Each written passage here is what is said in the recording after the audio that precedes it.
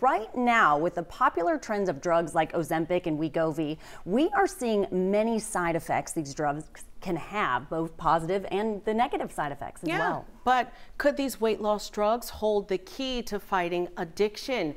Rekha Mudaraj takes a closer look. Normally, I would have probably 4 big bags of Fritos, and we'd have like multiple different types of dips.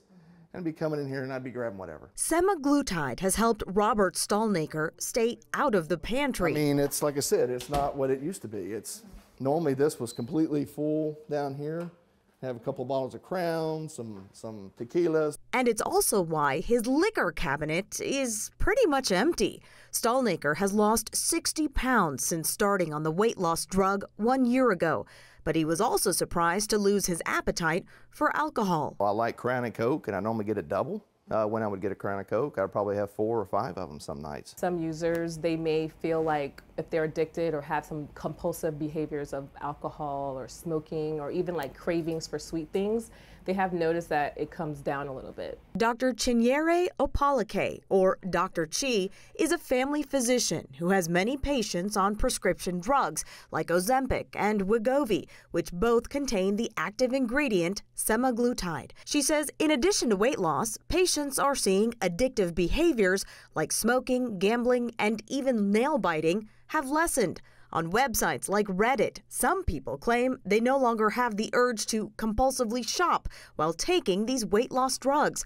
There are no major studies in the works right now, and most reports are anecdotal. But doctors are hopeful these drugs may unlock new findings about addictive behavior. Essentially, that happens. You market something, you market a drug for a particular disorder or disease, and by default, something else happens. So it's not surprising. While this class of medications may make a difference in quieting other desires, aside from food noise, Dr. Chi doesn't expect them to be used to treat addiction directly. But I don't see us saying take Ozempic to fight drug addicts.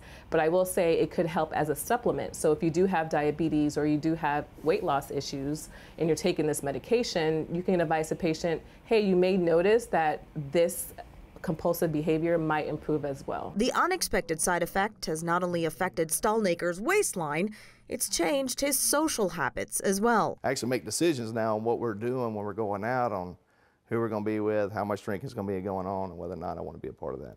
Scientists out of the University of Gothenburg in Sweden have published nearly a dozen studies showing how GLP-1 drugs like Ozempic are significantly reducing or stopping binge drinking and overall alcohol consumption. But the study involves rats and mice. Large-scale randomized controlled trials in humans will be the next step, but are likely years away from happening. I'm Rekha Mudaraj with KHOU 11 News.